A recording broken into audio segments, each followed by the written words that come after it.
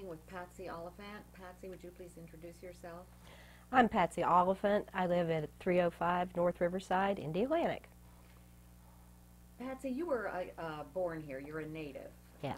You were born in the Melbourne Hospital. Yes, I was. I was born in 1951 at the old Melbourne Hospital on US 1. I think it's a motel now. And your parents, tell about your Okay. parents. My parents came here sometime in either 1947 or 1948. And they came here primarily because during World War II, my dad was stationed at McCoy over in Orlando. And he came over here, maybe even to, he was a pilot, so he might have come over here for some training as well. But he fell in love with this area because my dad was an avid hunter and fisherman. And he saw this area for what it was and knew he wanted to live here. And where were your parents from? My dad was from a little town in Georgia, Matthews, Georgia. He was born in 1919. And my mother was from Burlington, North Carolina. She was born in 1925. And when they came here, did they immediately come to Indialantic, or were they in Melbourne first? And when they first came here, they rented a house over on the Melbourne side on, I think it's called Riverview. It's right across the Melbourne Causeway. And they lived just down the street from the A.H. Stewart family. And one day my mother was pushing my sister in a baby buggy just down the sidewalk, and Miss Stewart came out and introduced herself to my mom. And she said, "Oh, you have got to meet my daughter-in-law, Mary Jane." So she introduced my mother to Mary Jane Stewart, who was married to A.H. Stewart Jr., also known as Bud Stewart. We all called him Bo. He was a chiropractor here in Melbourne. And Mom and Mary Jane became fast friends, and that's a friendship that lasted for well over 50 years until my mother died. And your father built a house? Yes, he did. Let's see. After my parents got here, they decided to come over and purchase land in Indialantic, which they did on the corner of 2nd Avenue and Magnolia. Riverside Drive is what it's called now, but at that time it was called Magnolia Avenue. And so they were renting, at first they were renting a house right on the river, and their next door neighbors were Bert and Betty Jean Maxwell of Maxwell Brownlee Funeral Home. So then they moved up the street to a little house that is now currently lived in by Diane Taylor. And while they were living there, that's on 2nd Avenue. That's on 2nd Avenue. My father's older brother, Harry, who was a master carpenter, and his wife, Ruby, came down from Georgia and moved in with Mom and Dad in this little bitty tiny house. And then the brothers proceeded to build 2 houses, one for my family and one for Uncle Harry's family. And about that time is when I was born, and so all the time they were building it, you know, Mom would take me down there, and as a matter of fact, one story said I, at one time, crawled away from home. I crawled down the street, and they found me next to the open septic tank while Dad was building the house. Nobody knew I was there, just throwing sand in. But. And tell about the flood. You talked about. Okay. There was a major flood in Indialantic. Now, I was still quite young, so I can't give you the exact year. It was in the early 50s. But all of Indialantic flooded. And at that time, we had no sewer system. All we had was ditches and canals up further north. But the whole place flooded. And it flooded almost to the top of where it would have come in the doorway of our house. But thankfully Dad had built the house just high enough that it didn't come in. But after the flood, there was just standing waters for days and days and days on end. And of course, as a child, I wanted to go out. I wanted to get in the water and wasn't allowed to. But it was the frogs and the other bugs that were incessant during that time. I thought I'd go nuts even as a child. Do you remember your parents telling you not to walk barefoot or you'd get hookworm? Well, they couldn't keep shoes on me. I was always told to put on shoes, but I rarely did. And over time, my feet became pretty tough. Walking barefoot here as a child, well, for anybody, Indialantic was sand spurs, coral snakes, rattlesnakes. Um, the paved roads were gravel. They weren't fun for bare feet. There was a few sidewalks, so even though all the children ran around without shoes, we would stop at neighborhood houses that anybody that had a sprinkler on in their yard or a hose on, we'd stop and cool our feet off and then proceed on. Is that sulfur water? It was sulfur water. Indialantic didn't get city water till sometime in the 60s. So until that point, everybody that lived on the island had wells. And you had deep wells and shallow wells. And I guess the deep well was the drinking water one. I've forgotten. Tell the story about how your mother got her lawn. Oh my gosh. Well, the lot that they built on, of course, had been clear cut, and it was nothing but sand. And my mom wanted grass so badly. But Mom and Dad really didn't have a lot of money in those days. So there would be sod trucks going around to various people's yards, that people that did have money to buy sod. But the roads, of course, back then were really pretty bumpy. So sod trucks would hit a bump, sod would fall off, and my mother was the best scavenger for sod. She would stop in the middle of the bridge if she had to and jump out and grab it and throw it in the back of her car until she finally sodded a good deal of her yard. You know. Tell a little bit about the bridge and life under the bridge and around the bridge and what the river was like. Well, when I came along, it was a cement bridge. Up in O'Galley, the bridge was still wooden, but our bridge was cement.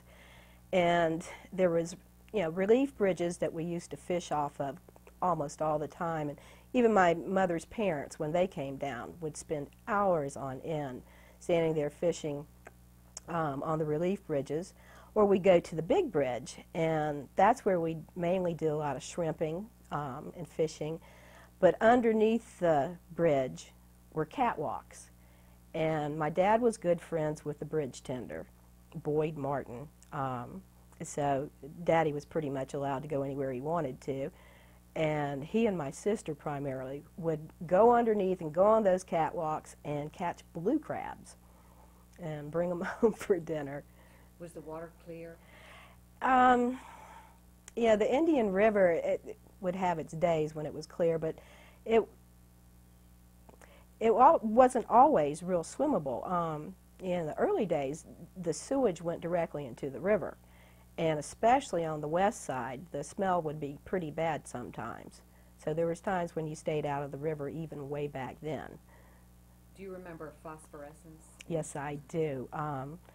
At nighttime when the mullet were running or any of the fish were running, it was just long streams of phosphorescence following them. It was incredibly beautiful. And did your dad continue to go hunting? Did he hunt it all along the island? My dad hunted primarily out where it's General Development bought land from Carson Platt, about 3,000 acres out there. Where he hunted, but he would also hunt here some. He tried some duck hunting, and at one time there was a duck that would come down to our river every year. They were called coots, and our river would literally be black with coots. Just everywhere you saw, it was just this blackness of coots. So Dad thought he'd go hunting and shoot a coot, which he did, and he brought them home, and Mom cooked them. And that was the worst smelling duck. That, you know, it was just horrible. It ran us all out. Daddy never went coot hunting again. Were there other kids in your neighborhood? There weren't a lot on my side of Fifth Avenue. Down the street was Roger and Chauncey Broom, and their children were Judy and Kent. And, in the probably around 56, right next door, a house was finally built by Leo Bernstein, and he had a couple of children, but they moved on, and the Bundys moved in and still currently Ben Bundy's wife still currently lives in that house. Down the street a little bit further south from the Brooms were the Corlises, and Mrs. Corliss, who is now Mrs. Toller, Mrs. Zoe Toller, had Susie and Johnny that I used to play with.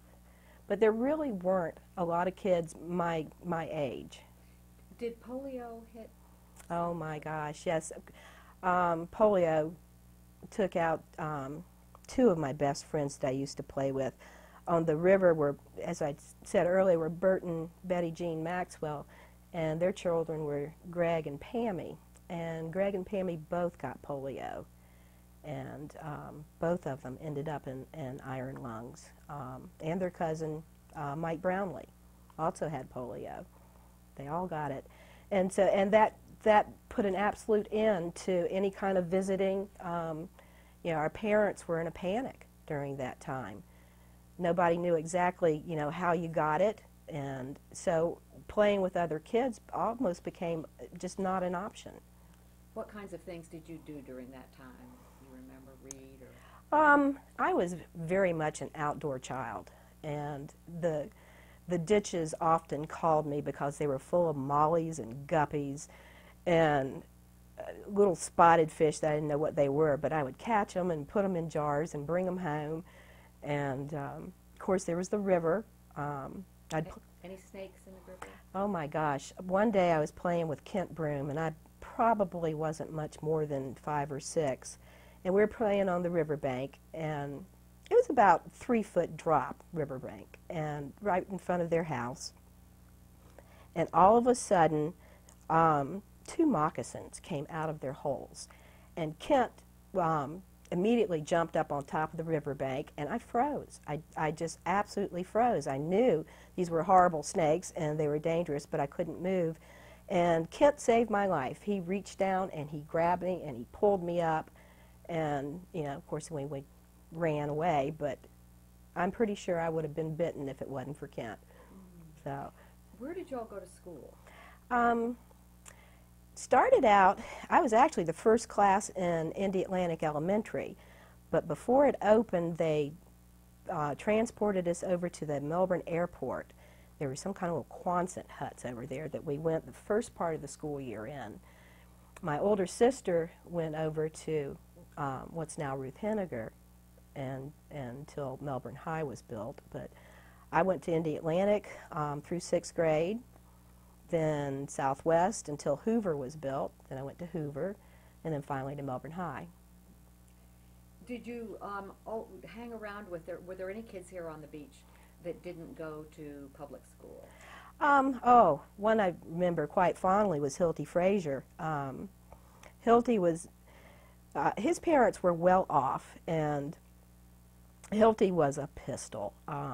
I remember taking drama classes, and I think it was with Mrs. Kovac over 2nd or 3rd Avenue or 4th Avenue. I'm not sure where her house was anymore, but that was my first introduction to Hilty, and he was a lively kid. And he became friends with all of us, even though he didn't go to school with us.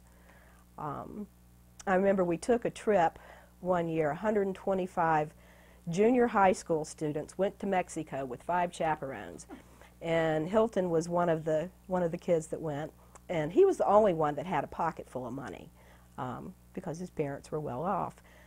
But we'd been in Mexico maybe 3 days when Hilty ran out of money, and that was tragic for Hilty. It really was tragic for Hilty, and he found out then who his friends were on the trip. It was interesting.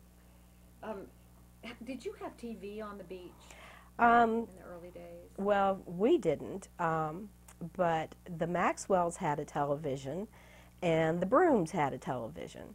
So on Saturdays, I would ride my tricycle over to the Maxwells, and I think it was the Big Top Circus that we used to watch. And my sister and I both would go down to the Brooms' house to watch their television. I'm not even sure what year my family finally got one, but we did eventually. What about radio programs? That was something, you know, I never bothered to listen to. I was just too busy. What did your mother do? Did she listen to? She listened to Records or- records. She loved music. It was always on at my house. But my mother actually went to work with my father when I was about 3. What was your father doing? At that time, he had started Oliphant Mutual Insurance Agency on New Haven and Melbourne, right across from the Bank of Melbourne. It's a parking lot today. Yeah. And who were your parents' friends? Let's see. Of course, Bud and Mary Jane Stewart were some of their very first friends, and I always call them Aunt Babe and Uncle Spike, but that was the Sullivans. What was Uncle Spike's real name? I'm not sure. They were friends with the Taylors. They were good friends with the Joe and Evelyn Glover.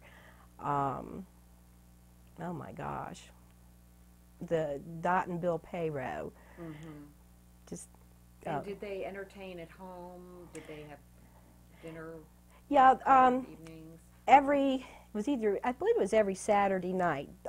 They would all get together at somebody's house and do a cookout. Occasionally they would go to restaurants. They used to love to go up to Bernard's Surf. That was one of the most popular restaurants for all their cronies. What are your early memories of Fifth Avenue? I remember Fifth Avenue, it was just a 2-lane road with, a few houses and a few stores, gas stations on the end nearest the beach. And I remember the Belchers lived right around in the middle because Mrs. Belcher was the school bus driver at the time. And her children, Steve and Tommy Belcher, were mean. They were mean. Those guys would beat up anybody. But yeah. When you went to the beach, did you ever see marine life? Oh my Lord. Yes, and the beach was really different from what it is now. The dunes were much higher. You could just tumble and roll down the dunes. It was a lot of fun. But there was a time when there must have been almost a dozen pilot wells beached themselves in Melbourne Beach. And of course we all went down to touch the whales. And then there was always sea turtles. My dad had an old Willis Jeep that we would ride on the beach. In those days you could. You could just go right on over the dunes and down on the beach, and we'd go turtle hunting, but we didn't walk, we went in a Jeep. And you'd see them laying their eggs Yes, at night. yeah, we'd see them. And so forth. And you left for a while. I did. I left after high school and went to college and ended up in the suburbs of Washington, D.C. as a school teacher for 25 years. But I got really tired of Washington and all the traffic and just all the hullabaloo. And my parents both had stayed here until they died. My dad died in '76 and then my mother in '93. So I'd always come home. I'd come home for summers and this and that. And I loved it here. This was home.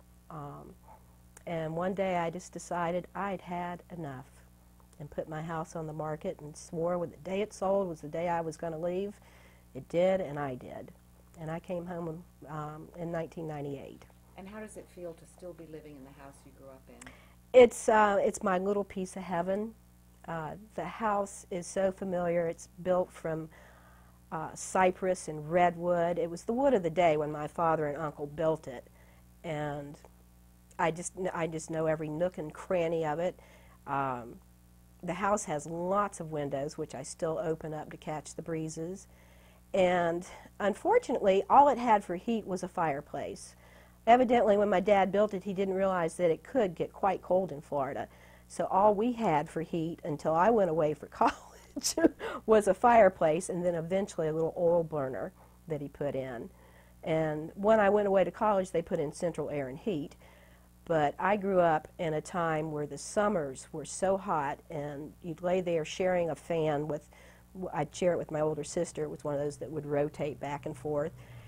And you just kind of lay there in your underwear on top of your sheets sweating terribly because it would get really hot and muggy in the summers here. In the summers, did you stay before you could drive, did you stay pretty much on the beach, and when did you learn to drive? I learned to drive when I was 10. like I said, my dad had an old Willis Jeep, and that's what he taught me to drive in. I had to load it up with cushions in the back of it and on top so I could reach the clutch.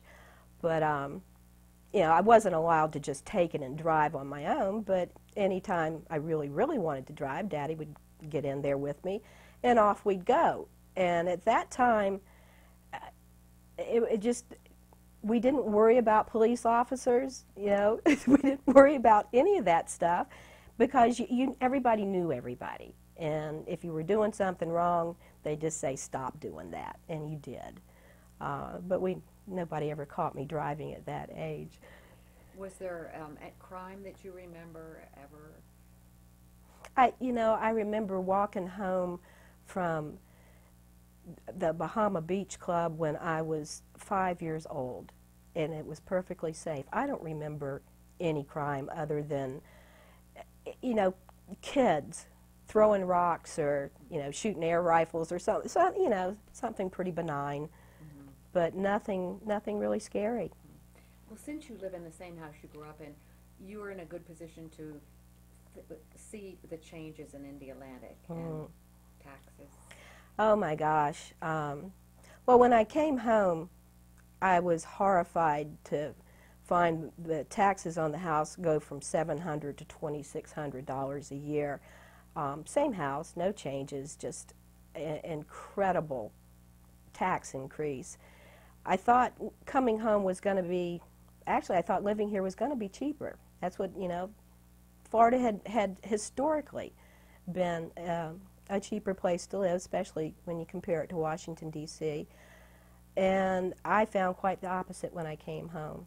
I was very disappointed that property taxes were starting to go through the roof. Insurance was 10 to 15 times what I was paying up north. So I was really disappointed in those aspects. In the hurricanes, Jean and Francis, several years ago, did your father-built house sustain any damage? Luckily, no. And I sat through those. My mother had put in storm blinds sometime in the 80s, just on the back porch. So during lulls, I would roll them up and you know, watch the trees bend back and forth between lulls of rain. But no, the house stood firm. And your business now? Well, after teaching school for 25 years, I taught special ed. I came back here and decided I was done with that, and knew I needed to do something. So at first I started working with a friend who was doing some house cleaning, and she became ill, so I took over her business and expanded. And then one day, Evelyn Glover called me and asked me to take her grocery shopping. And Evelyn is an older woman who was no longer able to drive and needed some assistance, and also the mother of one of my absolute best friends.